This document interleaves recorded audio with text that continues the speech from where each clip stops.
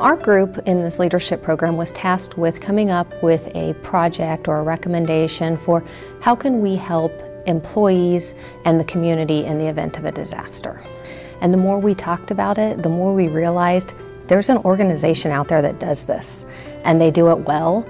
So instead of recreating this, why don't we go talk to the American Red Cross and see what they do and see if we can do a partnership.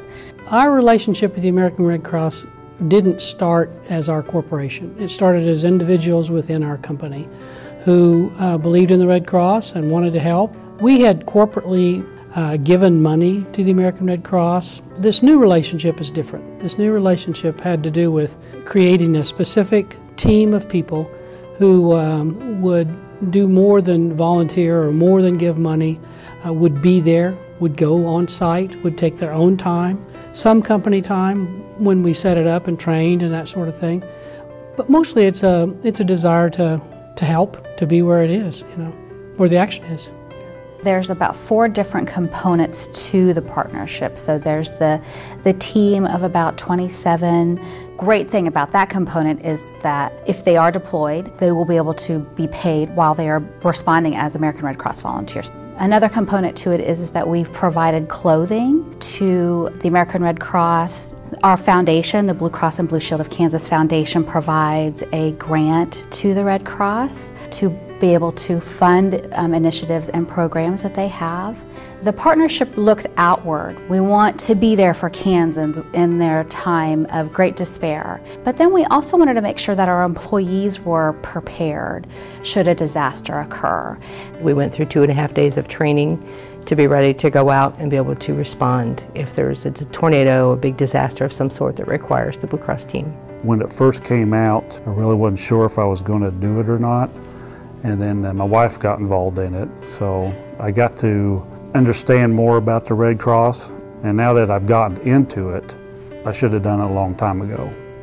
I am from Wetmore, Kansas, and Corning is 15 miles from my hometown. So when we were deployed to Corning, my first reaction was, who am I going to know at this disaster? Is it someone that I have a personal connection to? As we were preparing to take off, I text my husband and I text 2 of my sisters to let them know. My sister immediately texted me back and she said, "You know whose house that hit?" She said, "Monica Becker." And I went, oh my gosh.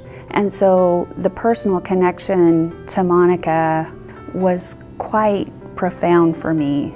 And when we got to the house and we looked at the house, there was nothing left. I was very grateful to go to Corning. I was very grateful to be able to help in that situation.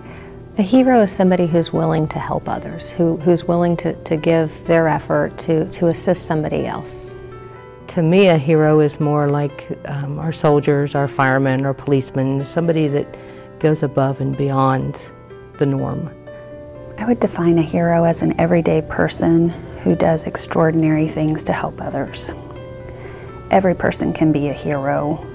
It doesn't take a cape or Superman to be that hero. It's the person that takes the effort to help those in need, regardless of the situation. I don't think you have to run into burning buildings to be a hero. I think you can be a hero in your family life. I think you can be a hero in your church.